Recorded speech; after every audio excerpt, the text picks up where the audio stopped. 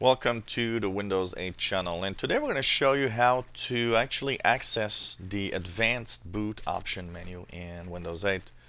One thing a lot of you might notice is that when you start in Windows 8, most of you people don't have any options, or pressing F8, or you just might be just baffled at how do you boot from a USB thumb drive with a image file, or maybe from a DVD.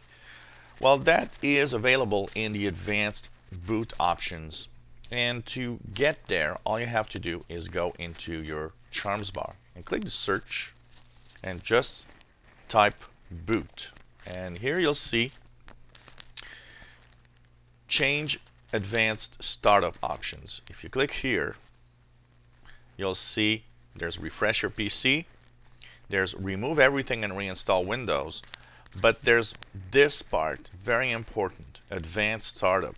Here you will have startup from a device such as a USB or drive, a DVD, change your PC's firmware setting, and so on. So below the advanced startup, you'll click restart now. I won't do it here because if I do it, of course, I'm doing a screen recording, so it's going to stop.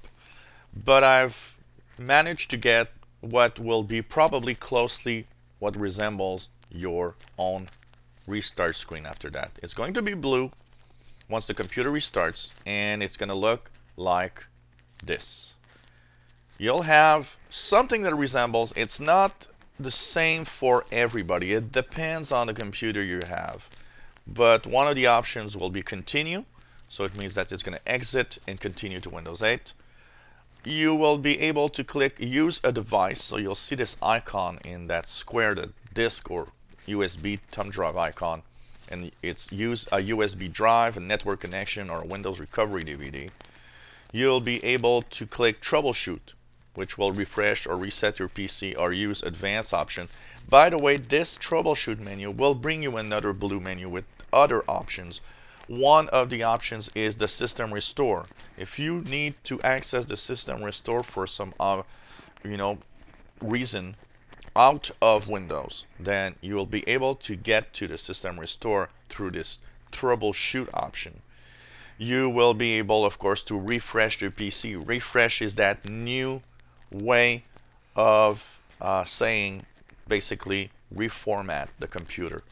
But refresh comes in two versions. There's a refresh that keeps your files and programs, and there's a refresh that actually erases everything, which is a real reformatting and reinstalling of Windows, basically. So everything is here in that option. So all you have to do, once again, is simply go to search, type boot, click the change advanced startup options, and just click the restart now below the advanced startup, and you'll be able to do just that, boot from a DVD or USB drive.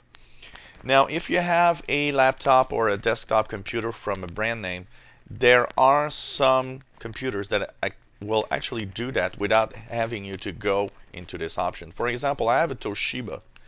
When I boot my computer, my Toshiba computer, if I press F12 when I see Toshiba, and on some other Toshiba, by the way, it's F2, you will actually have the inner menu of the Toshiba computer's BIOS that will actually ask you, do you want to boot from a DVD, USB thumb drive, and so on, which is even, it's totally out of Windows, and might be also an interesting option for you.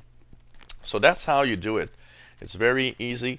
And hopefully, if you're looking for a way to boot off a thumb drive or a USB key, or maybe just troubleshoot your machine using the tools and the system restore from here, hopefully this is going to help you have a good working computer. If you have any comments or questions on what you've seen, let us know. Maybe you have a video, there's something you'd like us to talk about. Of course, you can ask and we'll try to help you. And maybe even make a video to help others. And if you enjoy videos, please subscribe. You'll be informed when new videos are online. So thank you for watching. Bye-bye.